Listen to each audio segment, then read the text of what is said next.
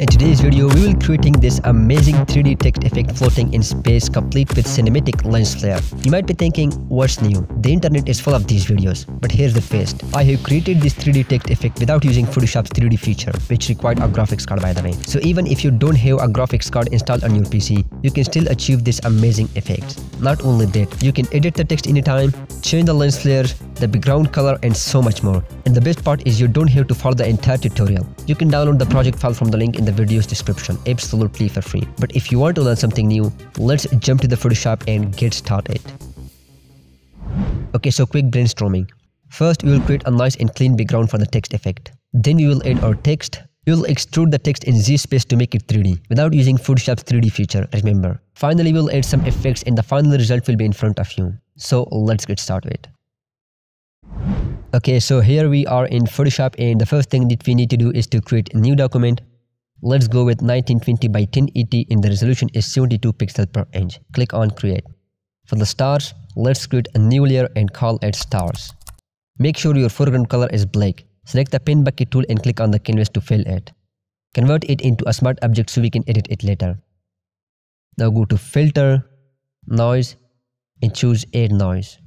Amount is 70%, distribution is Gaussian and check this monochromatic option to avoid colors and then hit OK. Now let's blur it by going to filter, blur and choose Gaussian blur. Blur it about 2 pixels and then hit OK. Now it's time to add extreme brightness and contrast. We can do that with the help of curves, but in this scenario, I think that the threshold option will be best. So go to image, adjustment and choose threshold. Adjust the level accordingly. I want to go with 108 and then hit OK. You can also delete this background layer because we don't need it. Now let's create a new layer for the colors. Select the brush tool, choose a soft rounded brush and pick a nice vibrant blue color. And then brush on these areas. You can also experiment with different colors. Just like this. I want to change the color one more time and brush on those areas, just like this. Okay, now select both layers and put them in a group by pressing Ctrl G. Let's call it background.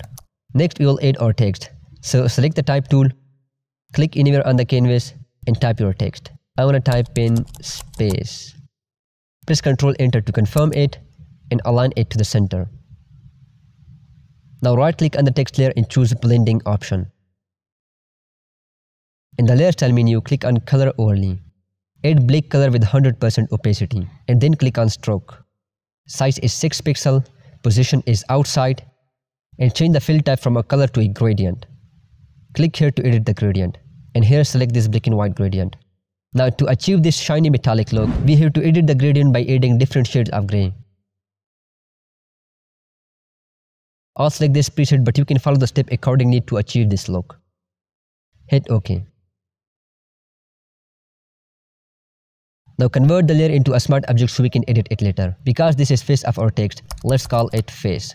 Now to give it a 3D look without using Photoshop's 3D feature, we will be creating multiple copies of the text and positioning them in a way to give it a 3D look. Luckily, you don't have to do this tedious job manually because I have created a Photoshop action that automates this process. You can download this action from the link in the video's description. Once you download it, open the folder and double click on the action to install it. Now all you have to do is to go to Windows and choose action. And there it is. Open the folder, make sure this layer is selected and play the action that says play me first. It will set up everything and ask you for the direction of the extrusion. Now since I want my extrusion in this direction, so I have to choose this bottom right action. Select it and play it several times. The more you play it, the longer the extrusion will be. Stop it when you are happy with the size of extrusion. So I'll stop right there. Now scroll back to the top, collapse it and remove the layer style effects from it. Create a curves adjustment layer on top of it and make it darker. Now as you can see, it is affecting everything beneath it. To fix it, click on this clipping mask icon and it will limit the effect only on the bottom layer. And then you can adjust the curves just like this. Now select all of these layers and put them in a group by pressing Ctrl G. Let's call it 3D text, obviously. Now the last thing that we have to do is to add the lens flare. So let's drag and drop them into the Photoshop, change its blend mode to screen, resize it and move it here. To change its color, press Ctrl U to open Hue and Saturation Adjustment layer. Check the colorize option, increase its saturation, and set a nice blue color. Hit OK. By the way, you can download them from the link in the video's description. Drag and drop another one, change the blend mode, position it, and change its color. Select both layers and group them together. Let's call it lens flares. And now it is done. You can create a hue and saturation adjustment layer on top of everything, and by moving this hue slider, you can change the color of the whole design. Now to change the text, open this group, double click on this layer and it will open another document. Here you can edit the text. Close the document when you are done and save it. Photoshop will update everything in the main document.